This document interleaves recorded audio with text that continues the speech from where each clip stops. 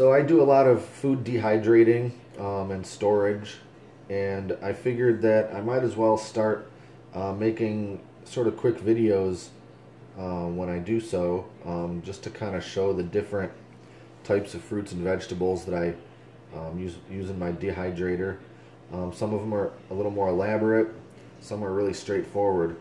You know, things like potatoes and apples, you have to blanch them first, or for apples you gotta soak them in an acidic bath so they don't turn brown. Other vegetables, they're really quite straightforward, and in this video I'm going to dehydrate some peas. Now, I found they had a really good price at the store on these frozen peas, and for a lot of frozen vegetables they work great for dehydrating. You can get them cheaper than anything fresh, and for a lot of veggies it works a lot better frozen rather than from a can. As far as corn goes, I prefer that from a can because something happens. It gets weird when they freeze corn for some reason. The texture of it I just don't like as much. But for peas, I've dehydrated these exact peas before and they've turned out great. And so, like I said, they had a good price on them. So I'm going to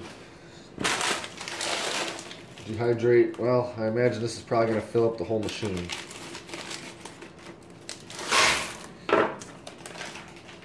And it's probably going to fill this bowl up as well, so I might have to do this in a couple of batches.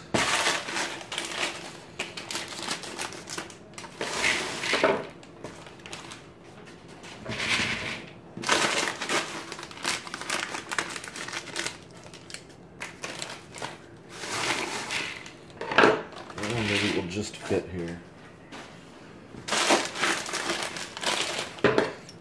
Like I said, these dehydrate really well. They're good for soups and stews, and especially anything that involves them simmering in hot liquid.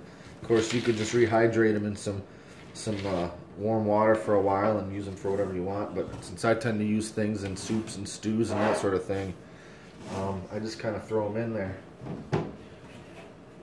Now, the most difficult or annoying thing about dehydrating peas is that they want to roll around all over the place, and that can be kind of annoying, especially since I usually put my dehydrator in the basement because the sound of it seems to upset my dog. So carrying this up and down the stairs gets kind of perilous, especially before they've all shriveled up. And I'm just going to fit about as many on here as I can without them being stacked on top of one another.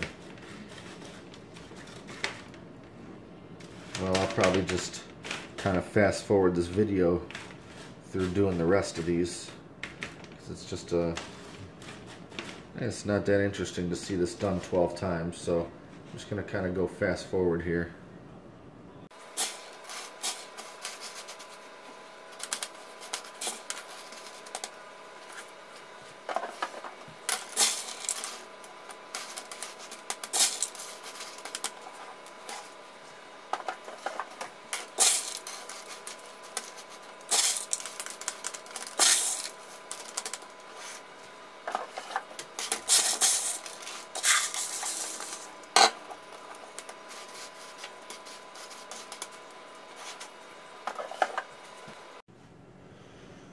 Well, to my surprise, I was able to get all those peas in here, and I still have 3 trays left over, so might as well take advantage of it since I'm going to run this thing for probably about 12 hours. So I've been meaning to hydrate some canned corn that I have on hand, so I'm just going to fill up these trays and add that in here as well. All I did was empty out 3 cans of corn into this colander and rinsed it all off with some cold water, and it's been draining for a few minutes here. That's about it. I'm just going to spread it out just like the peas. I don't know if this will quite get me a full jar, but that's okay. If not, I'll do another can or two. I generally like to store jars that are full just so I'm making the best use of my space in my pantry. So if I don't quite have a full jar of something, I usually get some more and dehydrate it and fill it up.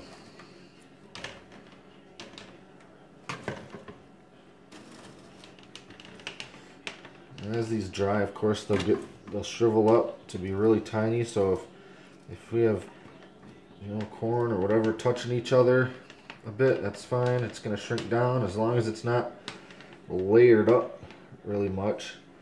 It's going to be just fine. You don't want big stacks or piles of anything on a tray.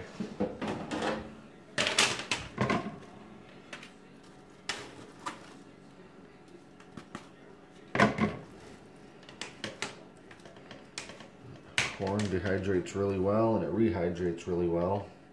You can't go wrong with corn in any kind of soup or stew or chili. I really like to add it into chili.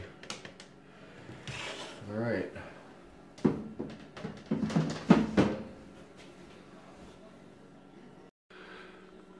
Alright, so that's it. I got the peas and the corn in the dehydrator, and the whole thing's pretty well filled up.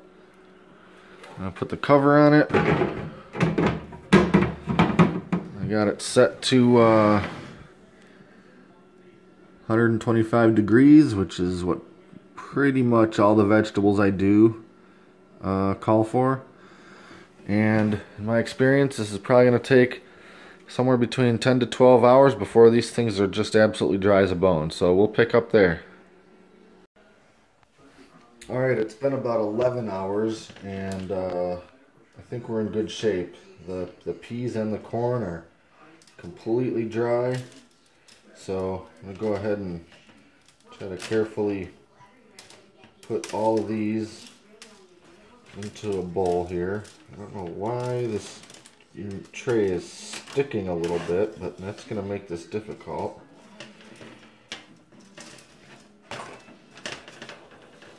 It's kind of easier to pour these into a bowl or something first before putting them into the jars.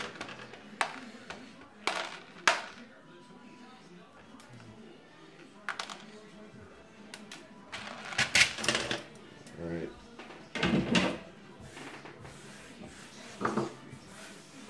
Well, I'll go ahead and fast forward again through this part since I just have to dump all these trays into this bowl.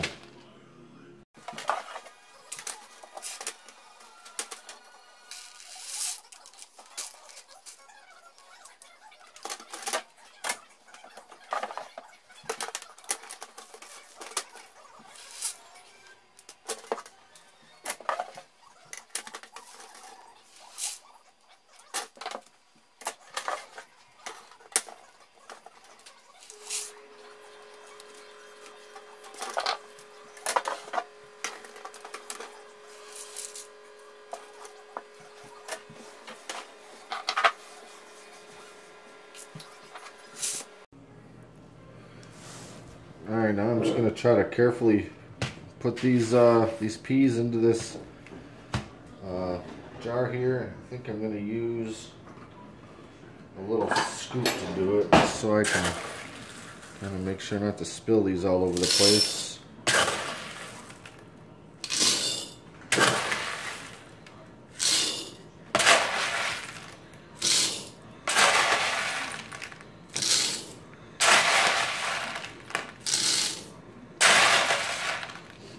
Looks like I got a little more than one jar's worth out of all these, but it's pretty close.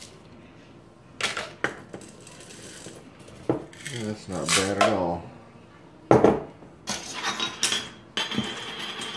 going to put that aside. I'm going to vacuum seal that in a minute. Now, as far as the corn, we get another bowl to put all this in.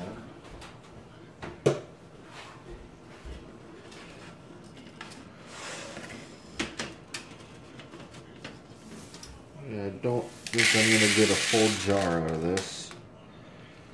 I didn't really think I was gonna.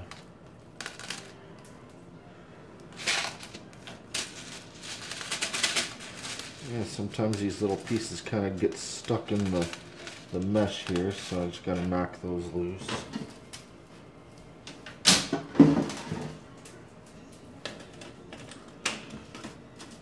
We had 3 trays of the corn, so this will just take a second.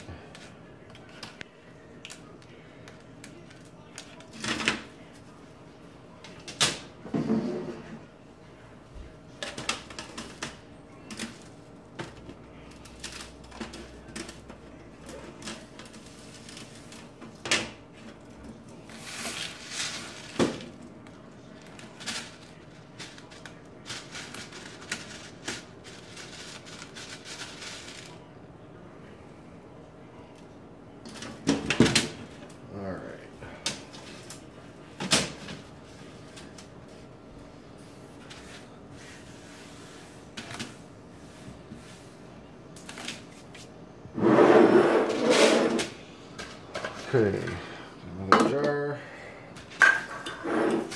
Put the corn in here.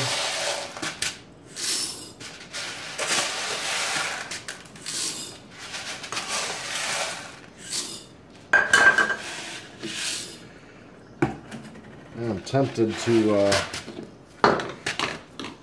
add the peas in here just to get this jar filled up, but you know what? That wouldn't even fill it up, and to be honest, it would kind of really bug me to mix these 2 vegetables into a single jar for no other reason. So I'm gonna have to get some more corn, probably about 3 or 4 more cans, 4 or 5 maybe, to fill this jar up. So I'll still seal it in the meantime, just so it stays as fresh as possible. And well, there's not a whole lot of peas left here, so I'm going to save these and probably add these to a soup mix or something like that. So I'm not going to add these to another jar just now. Alright, as always, we got the FoodSaver with the trusty jar attachment. I'm going to go ahead and seal these up.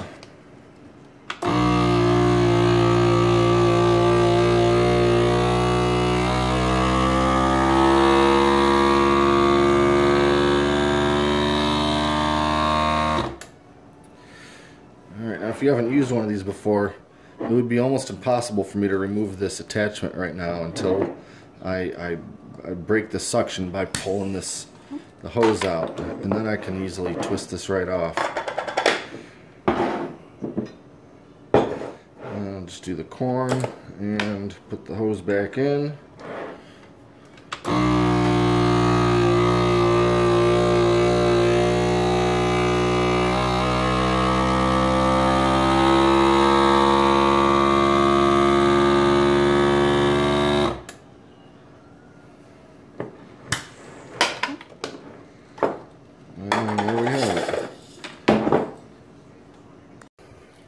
Alright, all that's left to do is to make a label with my handy label maker here with the date and store it in the pantry. As for the corn, I'll leave that out because, well, within the next few days I'm going to fill the rest of that up. So that's it. That's dehydrating and storing peas and corn.